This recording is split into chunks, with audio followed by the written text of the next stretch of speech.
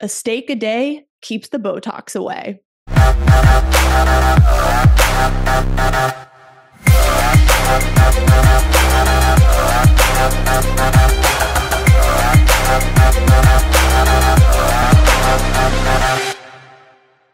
Hello, everyone. This is going to be a fun one. It's going to be a controversial one. It's going to be super juicy.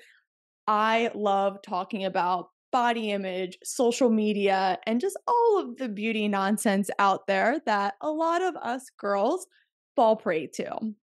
I think body image is something that a lot of girls struggle with, and I totally get it. There's a lot out there on what's trendy, what's the ideal body type. And I'm just going to tell you to kick this off to abandon all body image trends.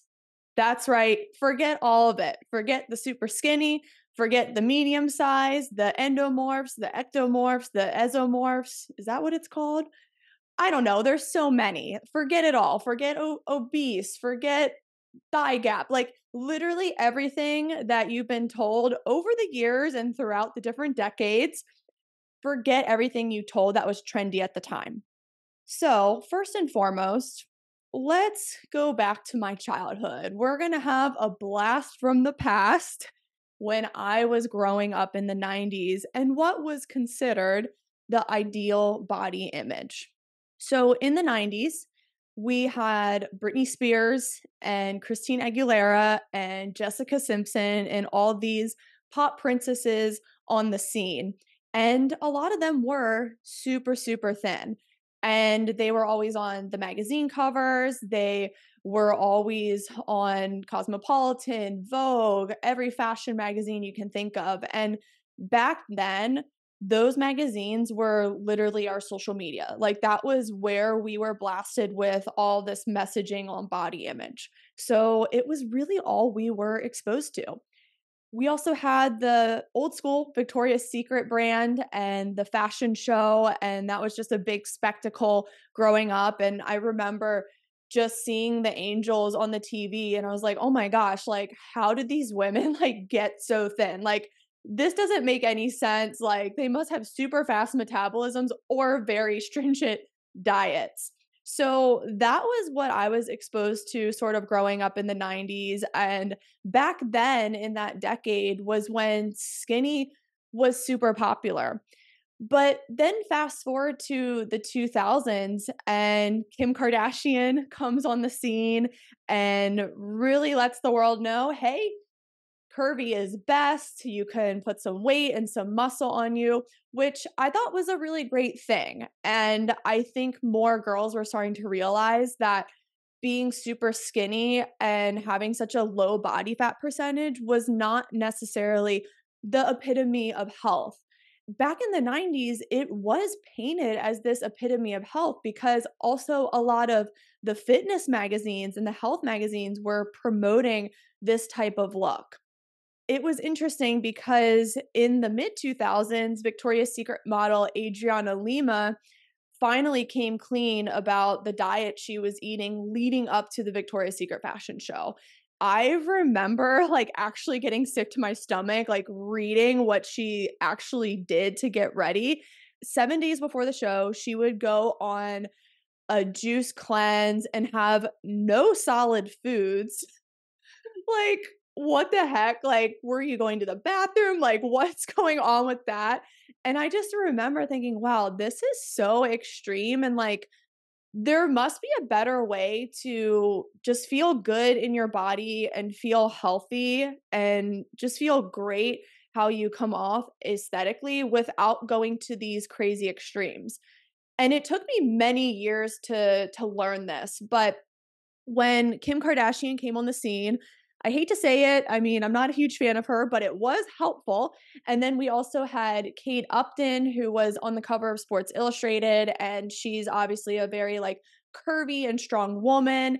And what was so cool about her was she was posting on her Instagram during that time what her workouts looked like. She wasn't lifting like itty bitty 5 pound weights. Kate Upton, swimsuit model, was doing like 300-pound hip thrusts and like 200 plus pound deadlifts and doing bear crawling and pull ups and push ups and like all of these strong athletic movements. And I was like, wow, that is so cool that a model actually trains like an athlete. So I thought that was really nice. Eventually in the 2020s, we took a hard left turn and obesity was being applauded. I think when we talk about that to female athletes, especially to be okay with all body types, I think that's a lie because body composition does matter for sport performance and having muscle matters. It's just basic physics. And I'll link a bunch of articles below in the caption, but you need to have a strong and robust body composition. So I think super skinny is bad for female athletes, and I think obese is bad for female athletes. So girls really have to look at body composition, their fat mass, their muscle mass, and also their bone health. Very, very important for our female athletes.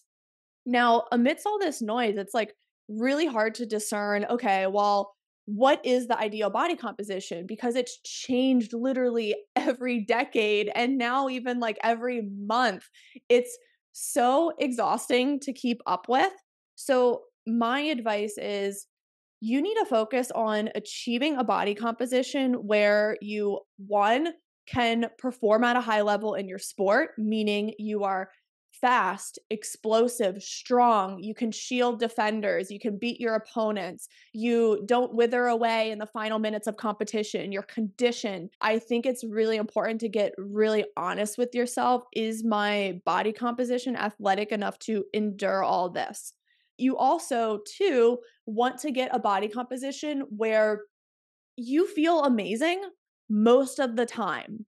Now, everyone has good and bad days. No one's going to feel amazing all the time and be perfect, but you can absolutely nourish and train and rest your body in a way where you feel energized most of the time, you feel focused, you feel sharp, not just in sports, but in academics and school. You feel creative, like you just want to wake up and attack the day. And you also feel calm and your mood is very stable most of the time. So, really think about, okay, what am I putting into my body that is making me feel good the majority of the time? Because I know a lot of you aren't always feeling good all the time, and that's a red flag. That is a huge red flag. If you are falling asleep in school, if you're not able to focus on your homework, if you're not lasting the full competition, or your muscles are always in chronic muscle soreness, something needs to change with your body composition. I'm just telling it how it is. Body composition absolutely matters for sport performance. So focus on feeling, focus on sport performance. The key with body composition is we don't need to subtract things. I don't want girls to think, oh, I need to like restrict to get like a body that can play sports and last. No, building a better body composition is all about adding things, adding muscle, adding weight to the bar and progressing your strength, adding protein to your meals so that your muscles are repairing and rebuilding after a workout and they're not staying in chronic soreness all the time.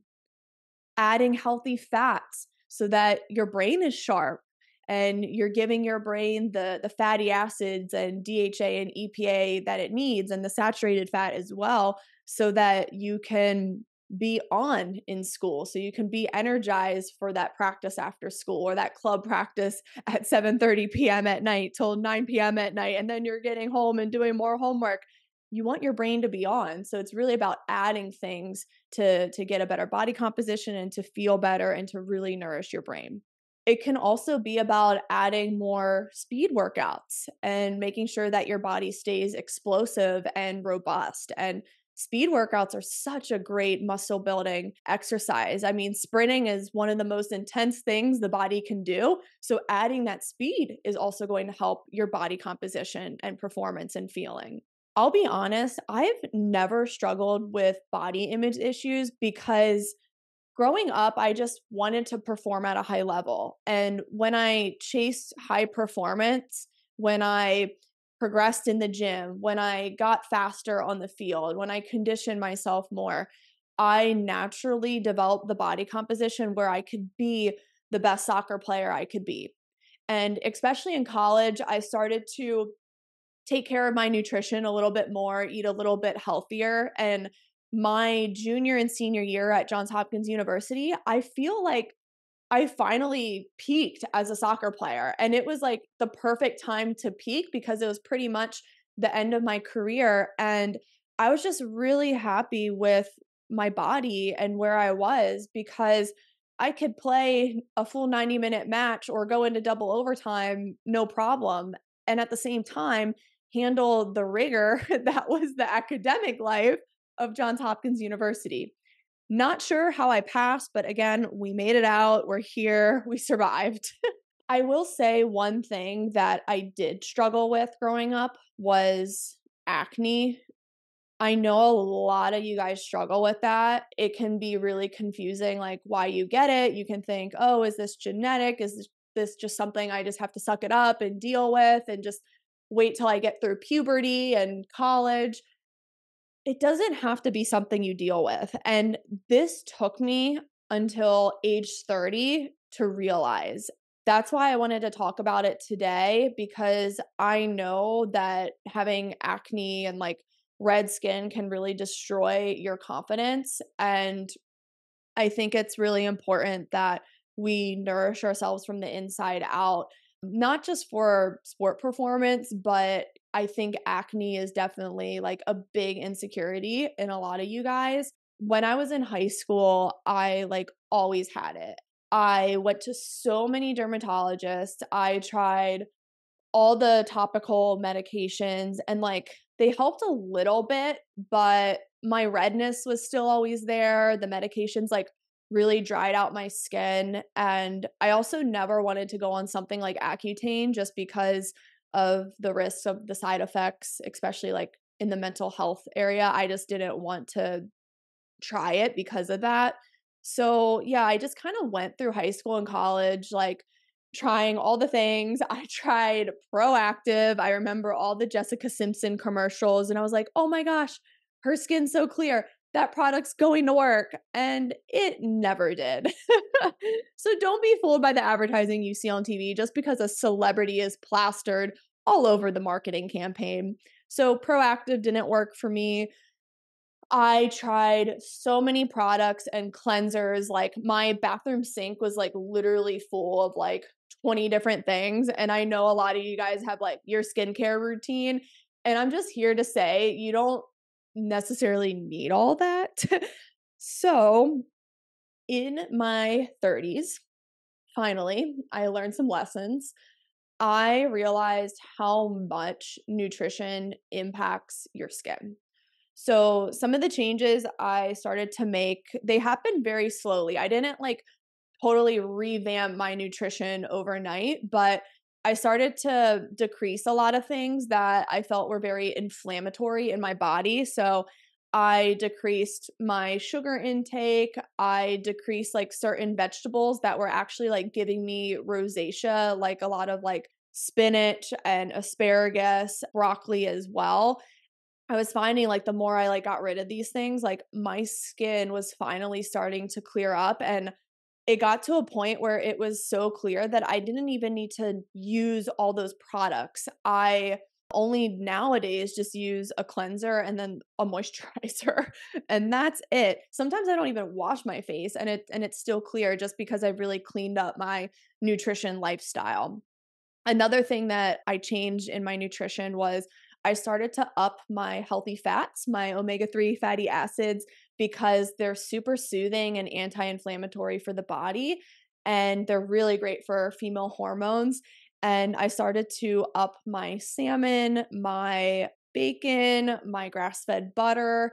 and just like really embracing the idea of having more fats. And what was really amazing about it all was I was starting to feel really good too. And then as a nice byproduct, my skin was just like really clearing up. I also struggled with a lot of hormonal issues and very painful periods to the point where I couldn't get off the couch.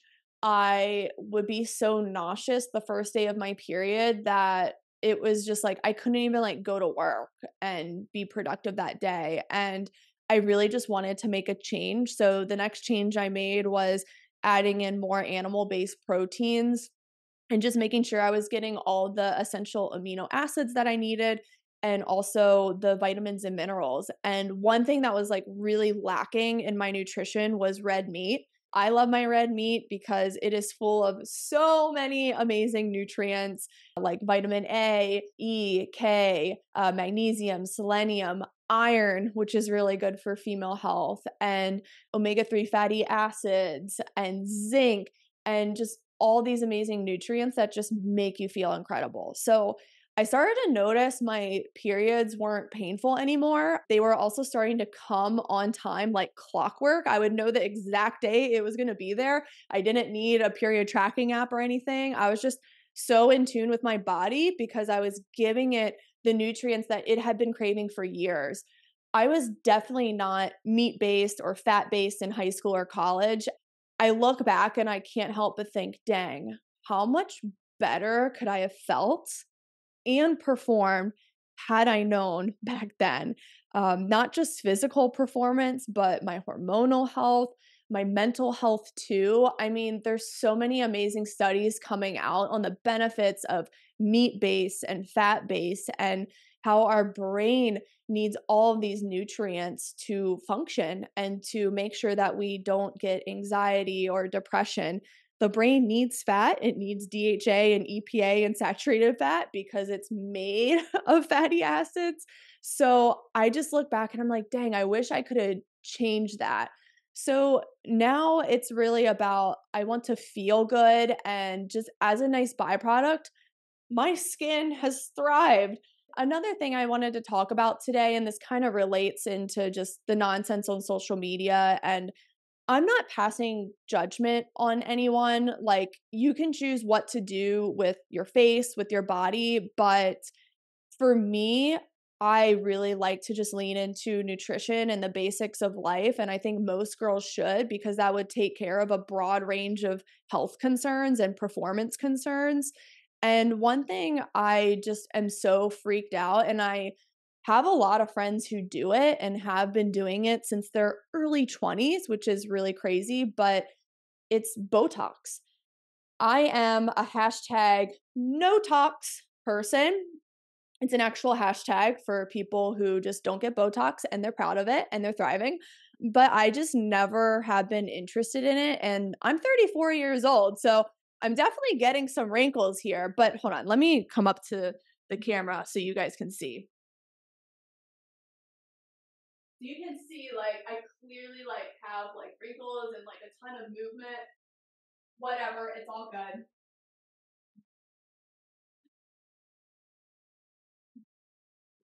But yeah, I don't get Botox. I'm afraid of it. There's a lot of research coming out that there's a lot of chemicals and poisons in Botox that doctors aren't talking about. And I truly think Botox is going to be one of those things like 10 years down the line, we're going to realize is super poisonous for our bodies. I mean, we're even starting to see that with breast implant illness. And back in the 90s and early 2000s, everyone was getting implants. And now in 2024, and in recent years, all these women are getting their implants removed because they were mysteriously feeling sick and they would have like flu like symptoms, heart palpitations, red or yellow eyes, rashes on their skin, frequent colds and flus. And it's just really interesting. Like when they got them out and explanted them, they felt way better. And even like Playboy models and Victoria's Secret angels are getting them removed. And that should be a red flag. If Hugh Hefner's wife is getting hers explanted, then that says something. So I think Botox is going to be the same thing. We're going to think it's all great and everything's fun and games until 10 years down the line, people are going to have these crazy side effects. But again, like that's up for you to decide. But I feel like nutrition, like if you are worried about your skin and you want to go about it in a natural way and not have all these risks involved, then you should really lean into proper nutrition. And I'll say, like, eating a steak a day keeps the Botox away from me. Yes, I have some wrinkles going on, but I still feel like my skin is like plump and glowy. I have been told I don't look 34. Cool. Like that's great.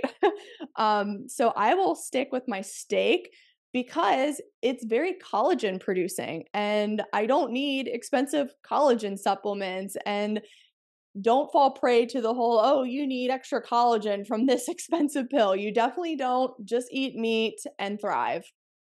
So I just think social media is so toxic for a lot of us women because we see all these trends going on. We see, okay, skinny's in, and then curvy, and then obese, and then you got to get Botox at age 20 because it's preventative. That's BS. You don't need to get Botox at age 20. Your skin looks fine. Stop being a baby. Don't ever get Botox. But that's the biggest lie ever sold, getting Botox at age 20. Like, are you freaking kidding me? Like, if you don't, like, what Botox does is it basically freezes your muscle. So if you keep freezing your muscle in your face all through your 20s, you're literally going to have like a frozen face and actually look older in your 30s, 40s, and 50s. So in the end, it actually makes you look worse. But anyway, like, do what you want. Like, I'm just trying to give my opinion because not a lot of people are talking about this. Not a lot of doctors and estheticians, celebrities aren't. I mean, celebrities do like on TikTok, oh, a day in the life, like come with me to the med spa to get Botox and lip filler. And everyone's like so open about it. And I'm like, there are literally 12-year-old girls on Instagram and TikTok watching you. So I know what I'm up against. So I'm going to share my honest opinion.